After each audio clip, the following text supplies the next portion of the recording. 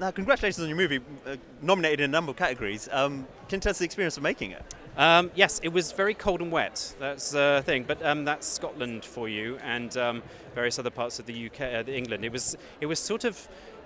Yesterday, I felt I must be going to something to do with Macbeth because there was so much wind and rain. Sort of last night, I thought, right, okay, well, we're back in Macbeth land. Yeah. Getting flashbacks to making it. I was, yeah, a little bit. An amazing cast that you assembled for this movie. How difficult was it to get a well-known cast to do Shakespeare? It was sort of a bit of a dream because we thought when I actually read the script about 10 years ago when I first started in film, and I thought, well, if I ever become a producer, I'd love to produce that adaptation.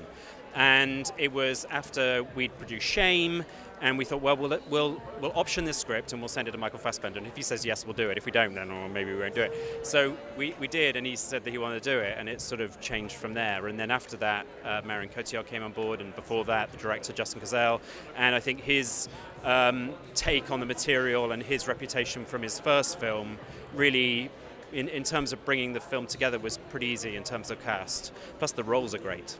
I mean, Justin's not the obvious choice to direct a film like this. So what was it that you saw in his earlier films that made you think he'd be great for this? In some ways, Macbeth is very much the story of a leader within a community that brings everyone with him, even though he's doing terrible things. And Justin's first film, Snowtown, was very much that story in its heart.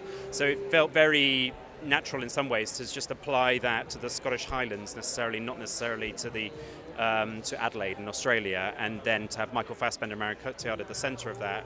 It didn't seem like that big a stretch, really. In terms of other films that have been out this year, what have you particularly enjoyed? Oh, I've loved so much, and it's interesting because the international film category here is actually produced by a lot of British companies as well. So, films like Room, I love The Lobster, I love 45 Years. I mean, it's been incredible. It's been an incredible year for British cinema in all its forms, really. What have you got coming up next?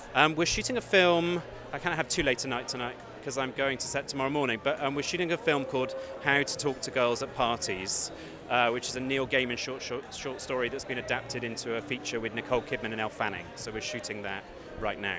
Excellent. And is that another British production?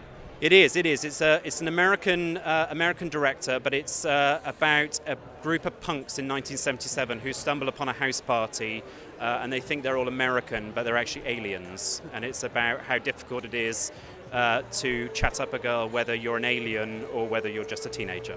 Well, it's something we can all relate to there. Thank you very much. Cheers. Thanks a lot. Thank you. Ladies and gentlemen, you're watching Hey You Guys!